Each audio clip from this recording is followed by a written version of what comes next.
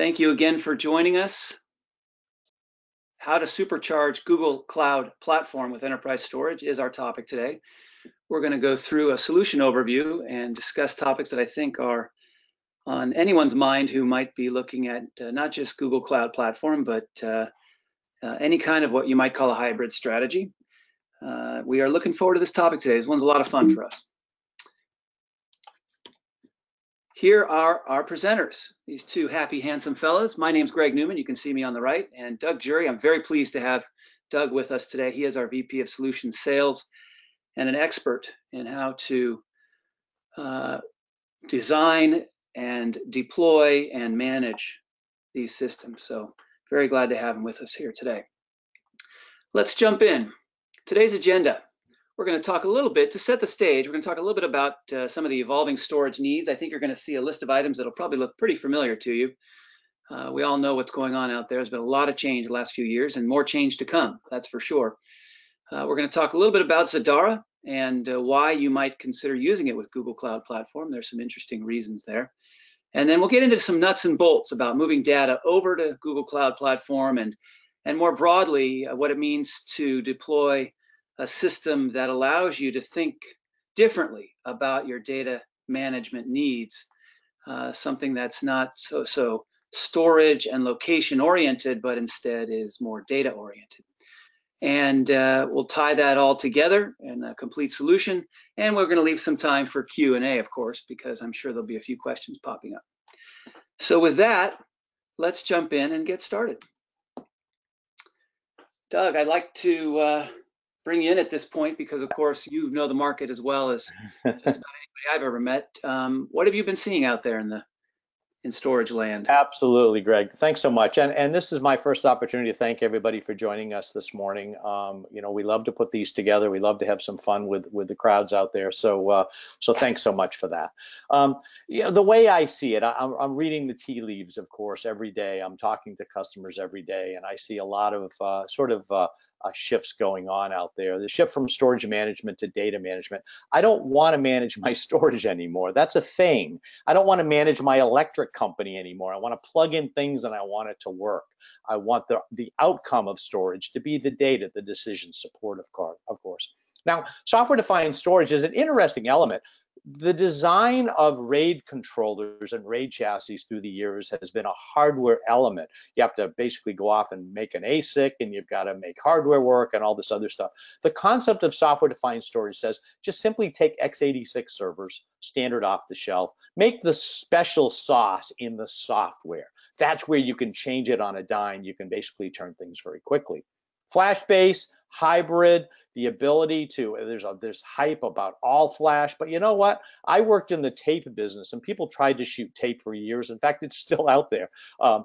People are trying to shoot SATA drives. People are trying to shoot rotating drives. I'll tell you, they're going to be around for a while. When I can buy a 10 terabyte helium drive for next to nothing, it's going to still be much better than maybe flash in some cases. But you want to have this hybrid model. You want to be able to do both, which is really the next bullet point of tiering.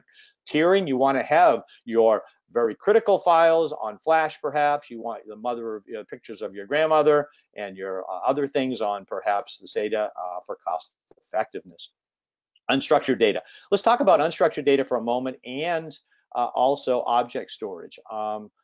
These are the biggest growing entities. I mean, if I look at some of my customers, the structured data, the SQLs, the Oracles, those kind of things, they're important. They're on high performance storage, but they probably are 10 or 20% of the storage in a lot of my customers. When we look at object storage, we look at NFS and CIFS, we look at files, we look at all that other stuff. It far outweighs it.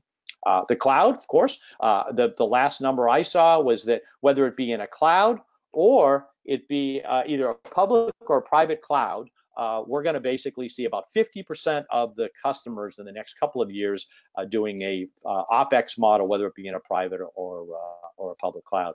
And then governance and compliance. Compliance is key, especially as you start to move the data out to the clouds. You want to basically make sure that the security and the compliancy and all those, the sovereignty laws and things like that are there. So if you took all this together, this is really where storage is heading today.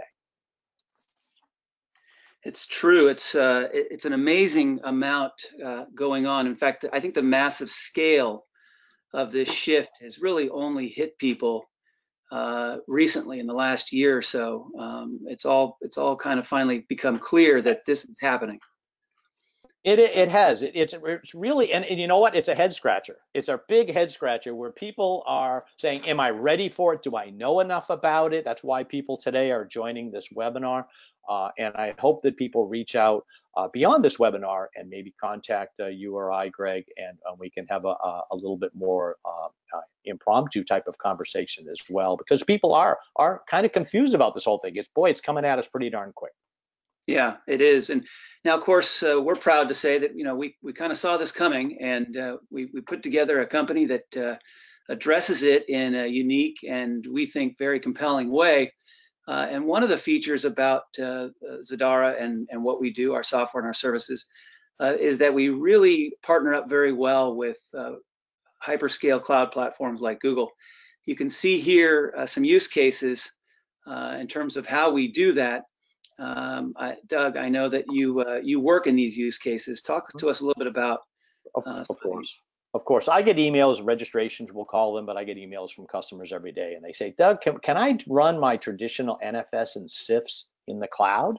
And I say, well, absolutely. Choose Google Cloud Platform, GCP, and you can choose the Zadara storage that connects into GCP natively, and you can run your native SIFs and NFS. Can I do native SSDs? And we just talked about this a little bit. We have a lot of customers that are using native SSDs for their upper tier, their top of the pyramid, if you will, to be able to do that.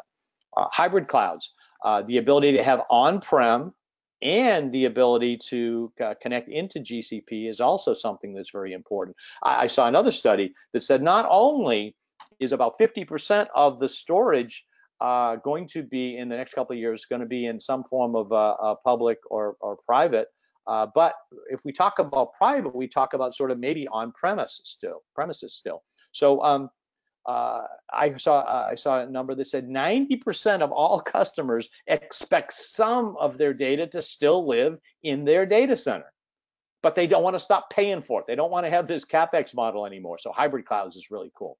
Automated backup to GCP object storage. So I can basically click a button, click, off it goes. I don't have to go off and buy this maybe highly cost chargeable item called backup software. I can basically do that just directly to object storage. And then how do I get a petabyte, 2 petabytes, 3 petabytes into GCP? How do I do that? We're going to talk about that in just a moment.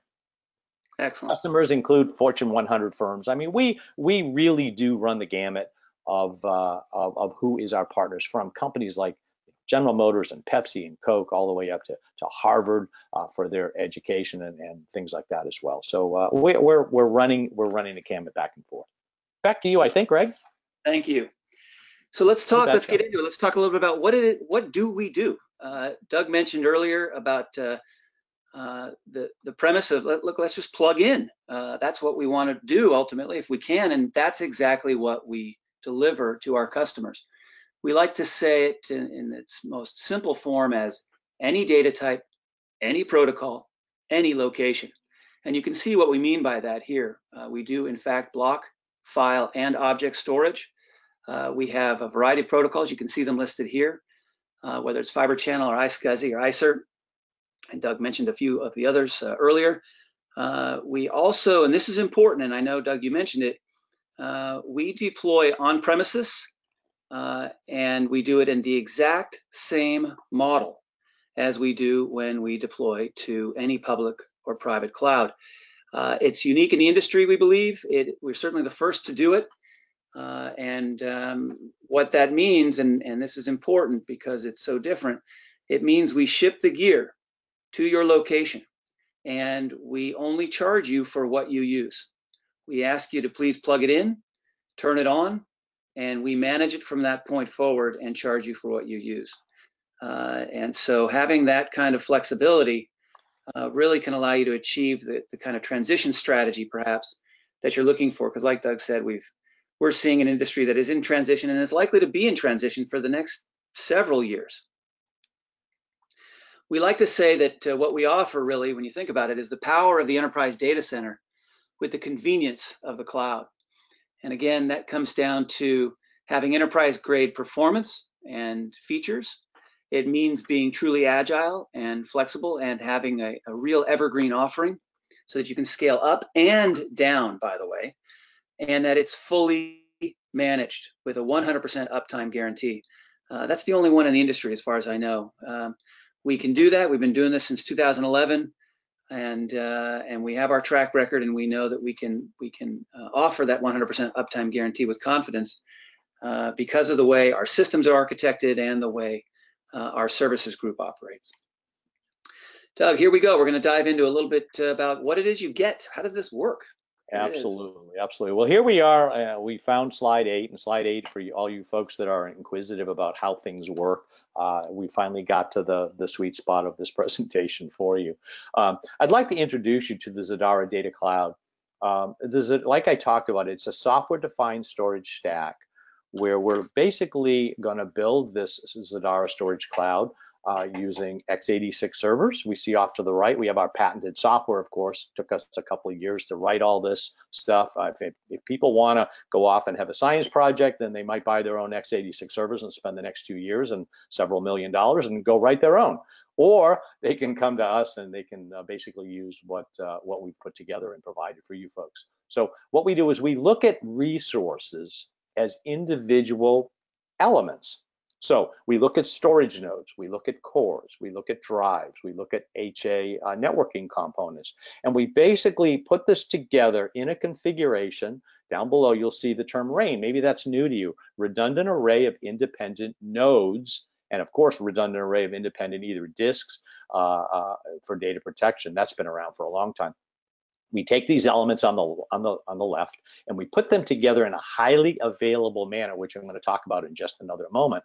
But basically, we look at these resources independently, and I'm going to show you how you're going to actually get to select from a very natively, very easy GUI to be able to select various pieces to do some work for you. So with the next slide, let's talk about, on top of this, enterprise storage as a service.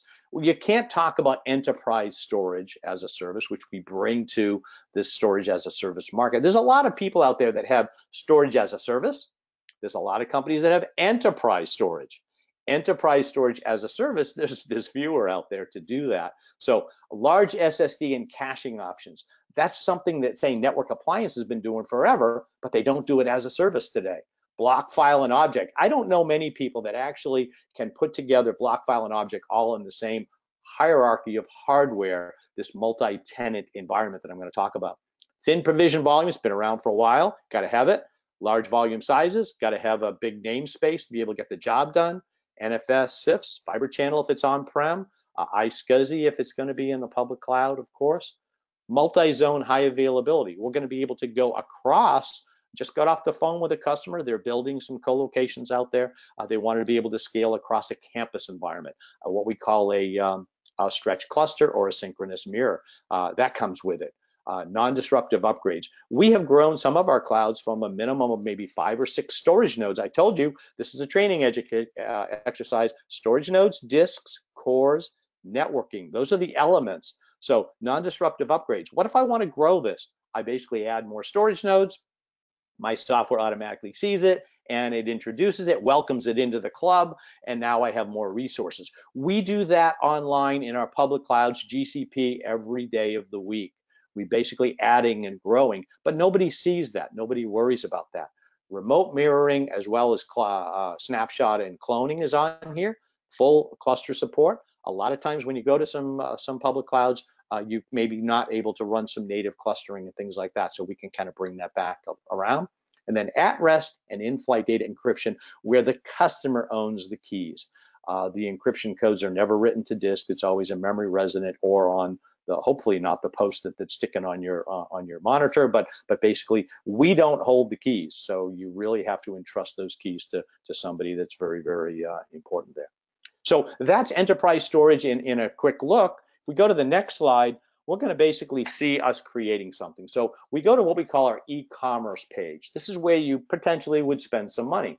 So you go to the e-commerce page, you select GCP, it's circled there, and now we basically are looking in the right area. We would then also select the region. So up above, we see select region. In this case, it's just blanked out, but that's okay. We can select many of the GCP regions. Protection zone is whether we're going to turn on that multi-zone feature that I talked about.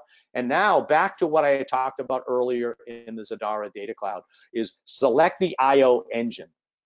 In this case, I'm selecting a 200. But down below that, if I pulled that down, I'd see a 200, a 400, a 600, an 800, all the way to a 2400. What I'm doing is I'm selecting virtually the amount of cores that I'm going to be using for my RAID engine. If anybody's ever worked in hardware before, basically to change a RAID engine from, say, a fast to medium to slow, you're going to be changing hardware. That's that old hardware-centric view of the world.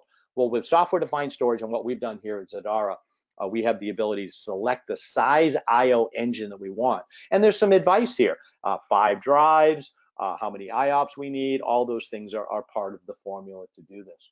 We also, on top of that, can add extensive cache. We talked about how we're going to take SATA drives and maybe add more cache to it. So we're going to get the look and feel of SSD, but we're going to pay the price of SATA. Boy, that's a great hybrid model. That's a great use of tiering. You don't have to move the data. You're just going to basically give it the best performance you can in the lowest cost point.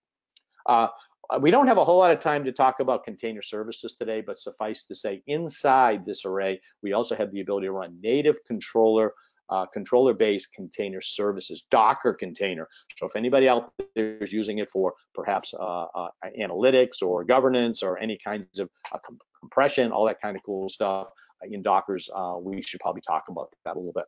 And then the bottom part is the drives that we're going to select. Now, this is an example of a 1.6 terabyte SSD, a 6 terabyte SATA, and a 10 terabyte SATA.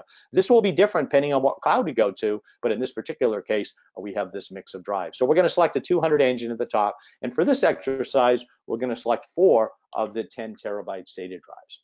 So if I go to the next slide, I'm going to see that as soon as I hit the submit button on that page, my software then sort of wakes up and it says, oh, okay, I see you, Doug. I've got some things to do.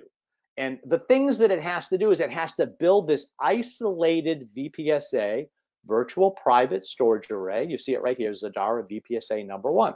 We're going to build that just for that use case. So this customer chose a 200 engine with 4 drives. So you see up on the top, we have 2 blue cores, active and standby. That's great for highly available systems, redundant array of independent nodes. And we have 4 drives, isolated drives, not part of a pool, not part of a big blob or whatever. We're basically going to use this as just 4 drives, 4 physical drives.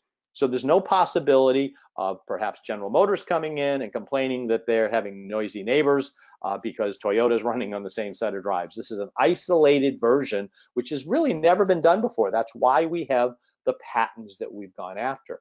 Okay, so we have the VPSA on the left, that's green, and it's got its cores on the top. Now somebody comes right back into the same e-commerce page. Remember, we're working in a multi-tenant world here, but a single tenant appreciation or single tenant experience. Customer 2 comes in, or VPSA 2 comes in, and they say, I want a 400 engine and I need 8 drives. So 400 engine, we have 8 drives, and now we have 2 cores on storage node 1, and we have 2 cores on storage node 4, and we've selected 8 drives from this particular mix. So now we have 2 VPSAs, completely isolated, different usernames, passwords, credentials, snapshot schedule, mirroring schedule, and all of this. This is really, really cool when you're in a public environment, so you can basically keep everything sorted out. It's also very good in a hybrid environment where maybe some of this technology is on premise. So with the next slide, Greg, we're going to take them to the next interface that we do, and we certainly don't have time this morning to talk about it, but within this graphical interface, if anybody's ever run a storage area network or a RAID device or any type of technical device, there's just so much you can do with it. Here's a great visual of this. What it is you're going to be able to see the drives you've selected, the caching you've selected, the pools, the RAID, all the nitty-gritty details are really going to be, this is where you're going to live. The e-commerce page that I showed previously, that's where you're going to buy things. You're only going to buy them once or twice, a couple of times a month or even a year. but this is where you're going to live in. And here, you're going to basically start to see the tenets of the software-defined storage pieces. It's going to be tremendous analytics and performance metrics. It's really hard in a public environment to figure out where is that hot spot? Where is that drive that's getting hit all the time? And we can basically get you to that very easily. Elastic provisioning. I can add drives. I can take away drives. I can basically look at my chargeback and my actual usage. I can do all these things through this nice, convenient interface. I have customers all the time say, you know what? I've been on a lot of RAID chassis, and this one's pretty about as elegant as I've seen it. It works really, really well. So the next slide. This is one of the biggest ones. So there's all kinds of ways of getting data to GCP. If it's a reasonable amount of data, we're going to do it over the network, of course. Google has nobody has better networks than GCP getting data, the ingestion of data and so forth. So for a lot of our customers, just move the data in over networks, whether they be owned networks by the customer or maybe over the internet, which is encrypted. I mean, all various things. But let's talk about large data sets. Let's talk about a petabyte of data. If I'm going to move a petabyte of data over a 1 gigabit pipe, I'm going to be waiting a long time for that data to get in, and I want to get started. I want things to go quicker. You know, we live in the era where we want things now. So what we do is, and this is, I'm going to take it slow on this one because I know this is a real challenge for a lot of customers. So we have our live data running on EMC on the left, let's say, and you've had your meeting, and the customer says, or your boss says, I need to move this petabyte of EMC storage. I'll just throw that term out because everybody understands EMC now. I want to move that data, that payload to GCP. And then everybody kind of looks at them and says, well, how are we going to move a petabyte of data to GCP? It's 1,000 miles away. So we basically, what we do at Zadara is we ship a on-prem VPSA configuration to the customer site. So we ship it there. Well, we also ship a second one. And you might be saying, why do we ship two, Doug? Well, let me talk you through it.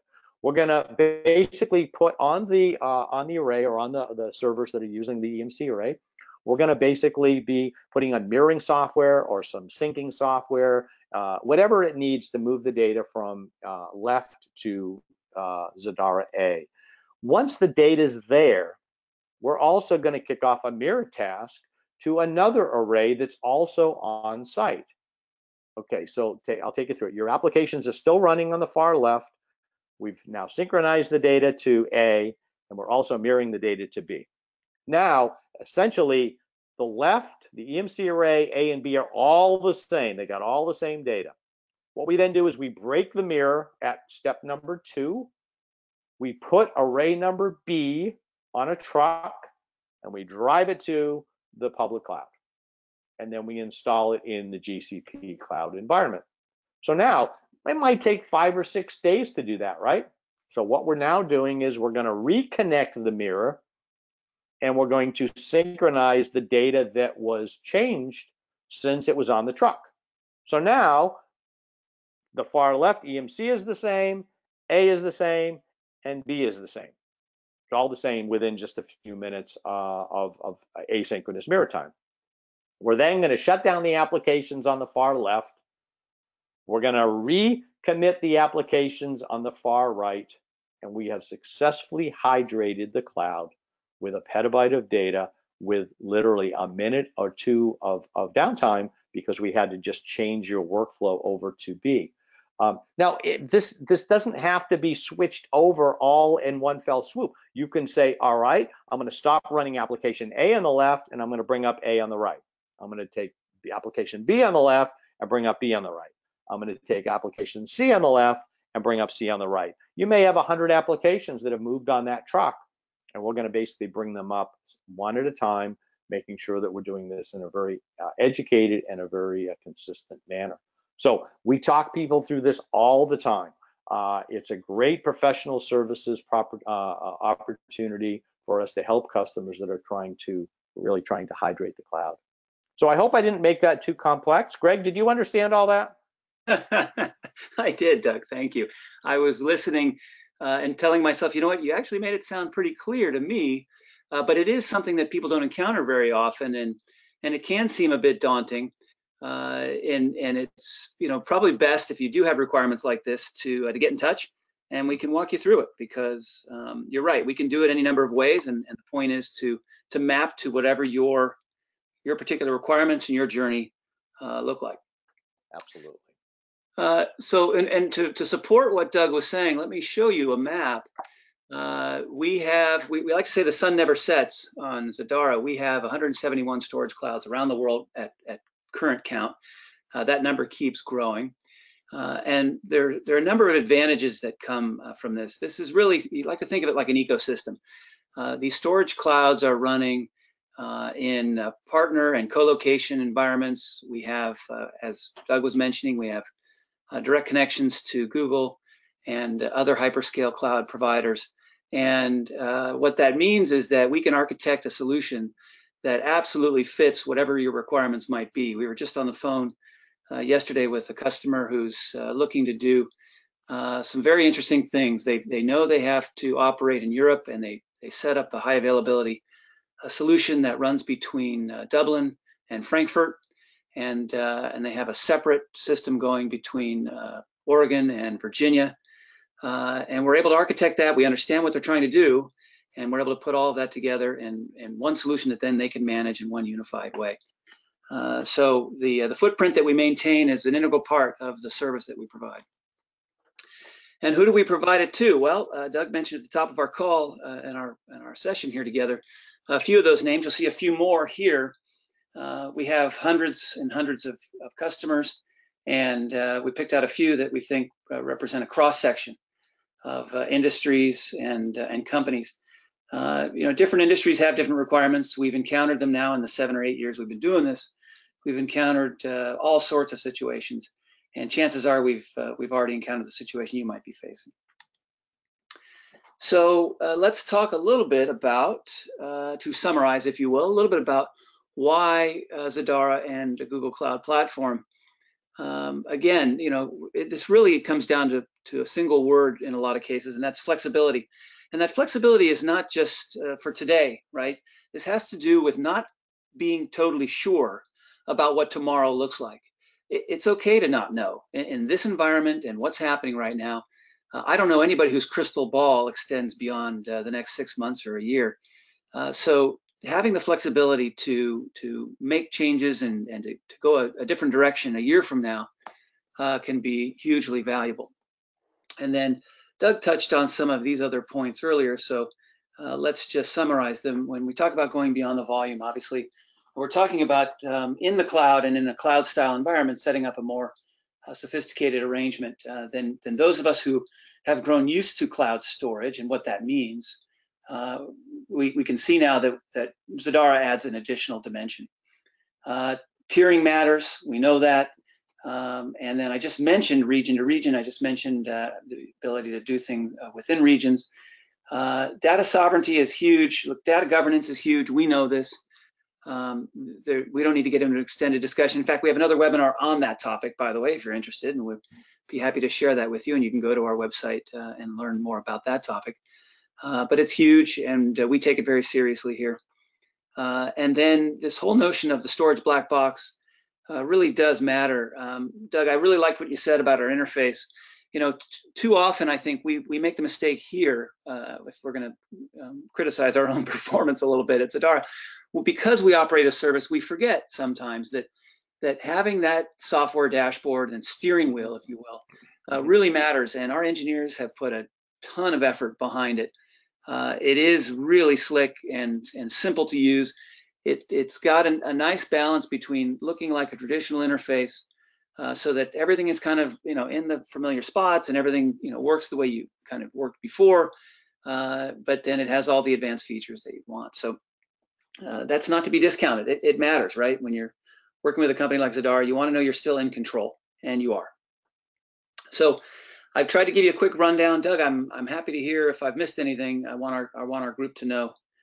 No, I think it's good. What I was going to ask, if you could go back one slide, Greg, I think we have a few extra minutes, and I wanted to give a tour of a couple of accounts for customers, That's a for great our idea. partners out here. So yeah, we got a few minutes. Why don't we keep going a little bit here? So I can pick out, of course, any of these, but let me pick on Harvard University for a moment. Harvard wanted to deploy an NFS SIFS environment for their adult learning education, extended education throughout the weeks when people want to go in and take classware and things like that. They wanted to move this to the public cloud. They wanted to have access to it across the world. And they wanted to have people be able to do that. They found that the tools that were available in the public cloud today just weren't really ready for this kind of an application. Harvard has been with us for almost 4 years now, and they've grown. They do a really interesting thing, which I like a lot. When they're working on, now of course they have this adult education piece, but they also have development and things like that. We have a tool called Hibernation. And Hibernation just says, I am not going to be using my storage. Remember, Harvard is going to be a design center. I'm going to let my graduate students go for the weekend. Is there a way I can drop my price a little bit? And the answer to that is yes. We can allow you to hibernate it, and the cost associated with the engine goes away during hibernation. You can't get to your storage, but your data is still there. It's happy. It's well protected, but you're just not paying for the controller. So basically, we're taking into account the way customers work with the way they want their cloud to look. So that's kind of a really key feature for Harvard for that. FTI Consulting, I like to pick on a little bit, because I just came through that hydration story, and we hydrated 2 petabytes to public clouds from their facility down in Annapolis, Maryland. And so we basically shipped those arrays to their facilities. We have them hydrate those arrays. We put them on a truck. We shipped them up. We did the mirror again, and we got it all working. Now, from those 2 petabytes, they're well over, I think, 7 petabytes today. They're in regions all over the world. One of the biggest advantages they liked with us is they can go to lots of different regions in the world, and they basically have the ability to do this. So their goal is to be completely out of the data center business here in the next year or so, and that'll probably put them at around 10 petabytes in a public cloud. And I'm really glad to say that we've earned their business, and hopefully that 10 petabytes is going to be Zadara's, and also public clouds as well. So I just wanted to kind of, Greg, jump on a couple of those accounts to kind of pound home the topic that we're basically bringing to bear here. That's cool. Thanks for doing that. It's a great idea. Thank you. I hope that everybody found those stories interesting. I did. And so, like we said, we have a number of features we've summarized here for you today, what we believe are compelling reasons to take a serious look at adding Zadara to your mix and to your strategy as you move forward and look at embracing the cloud and whatever that means for you and your business. And Google Cloud Platform is an excellent platform. We're proud and glad to be partners with them. And if Google Cloud is going to be part of your strategy going forward, you can see that Zadara has a compelling offer to make in terms of how to work effectively within Google Cloud and to extend the benefits that you get from Google Cloud. I thought that as the marketing guy, I thought I'd put in a little offer here. Again, we'd be happy to extend an offer to everybody on this webinar today, a $500 credit toward the service fees that we have here at Zadara. And so please give us a holler, send us a note at sales@zadara.com, and let us know if you'd like to take advantage of this offer. We'd be happy to help. And I want to say one thing, Greg, before you move on, is we won't cash this $500 promotional credit in until you go through a free 7-day trial. So you get a free 7-day trial before the clock starts, and then basically you can apply this to whatever you've consumed. So it really is even better than the $500 because you get a free week to kind of splash around and do what you need to as well. So anyway, it just keeps getting better. Thanks. That's true. We do have that, and that offer is available on our website. You can go to our website and see the 7-day trial and sign up for it. So I want to thank everybody. It's 8:35. We try to be respectful of people's time. Looks like we're right on time in terms of what we planned, and we have now a few minutes left for questions. If you do have questions about what you've learned today, or you have questions about Zadara in general, please do type them into the text interface in the webinar, the GoToWebinar toolbar that you have on your screen, and we'll be happy to answer them. Okay, good. I see some people are typing some things in, so we'll just take a minute here to get some questions lined up. And Doug, maybe you can help me answer some of them that could. Yeah, I see one. I see one just came in, a kind of a technical in nature, which I kind of like to see. We talked about. They said you talked about different protocols. Does your solution allow you to support both the NFS and a CIFS mount to the same set of storage? And the answer is yes, you certainly may. You can basically have this cross-mounted to NFS and CIFS. And remember, we also support iSCSI as well. So yes, very similar to what you could do, back at your home data center as well. So there's a protocol question for everybody. Thank you. Yeah, that's a good one. I agree. Somebody else asked, tell me more about your pricing model. How does this work actually? Doug, you've got a good handle on Sure. Let's go back to the interface where we created the VPSA, and let's go through that a little bit again on slide number 10. If you want to go back to 10 for me, we'll answer that one firsthand right here. So right there, what we do is, like I said, we weigh the resources within our software-defined storage stack with a price. So in this case, I've selected a 200 engine. That's 49 cents per hour. We treat a typical month as around 730 hours a month. So you'd take 49 for an hour times 730, and that would be the price for that engine. If you look down here, let's say we selected those 10 terabyte drives. We basically have 30 cents per hour for those drives. We add that to the engine cost. And then let's say we wanted to extend the cache out. We're going to basically pick off the cache at 20 cents per hour per 200 gigabytes of cache. You can always adjust these up and down.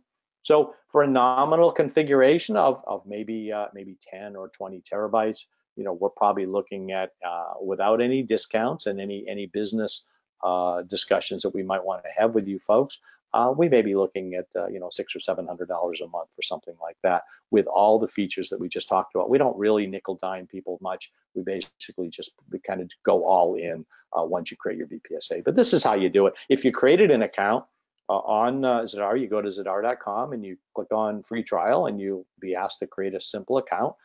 Then you can get into these e-commerce pages, and you can actually run some scenarios and look at some various pricings and things like that. We're completely transparent on this whole thing. You can basically look at it all as you need to. But another great question. Pricing always comes up. Yep, it does. And I know we have time for just one more. Somebody had asked for a quick run through on-premises. I get the sense from this question that is it really the same on-premises as it is in the cloud? And Doug, you've done a bunch of these deployments. Yeah, in fact, that all came, when we started this company 7.5 years ago, boy, it's hard to believe, we expected us to sort of live in the public cloud. We expected that to be our where we were going to head for the near future. And I had a great customer that had been doing work in our public cloud, and they said, Doug, we love what you do in the cloud. We love everything about it. We love your pay-as-you-go. We love your throttle up and down. We love your chargeback. We love everything. But there's only going to be like 40 or 50% of our data that can go to the public cloud. There's some that are going to have to stay behind in the data center. We'll call it religion. We'll call it political. We'll call it all kinds of different reasons, management. But just suffice to say, it's got to stay here. Is there any way we can basically take your cloud experience and move it to on-premises? And I said, that's an interesting question. And I went back and I talked to my executive team. And long story short, we basically we basically had on-prem as a service was born that day. And we went back to the customer and say, yes, we're going to be able to ship 2 or more storage nodes to you. Remember, we talked about storage nodes. We're going to be able to ship to you disks and networking and all the various pieces, and you already know the interface, you already know everything to do. So now you're going to have the ability to basically create this environment on premises. So and then we can mirror it to the public cloud. We can go up and down the continuum. That is truly hybrid storage. So yes, it was born out of the needs of a customer wanting to. Today, 50% of Zadara business is on premises and 50% is in the public cloud. A really nice balance between exactly what the industry says is going to happen. We're seeing that through our own customers, which is always nice when marketing data meets reality, and that's exactly what we're seeing. Agreed, agreed. Thank you for that. Okay, so we're coming to the end of our session. I want to thank everybody for joining us today. We've enjoyed sharing with you a little bit more about Zadara and Google Cloud Platform. We hope you've enjoyed it as well. Again, if you have questions, I'm going to go to our last slide here so that you can see where to reach us. Please do feel free to reach out at sales@zadara.com, and we'll be happy to answer your questions. All right, everybody, thanks again for joining us. Hope to talk to you soon. Bye-bye.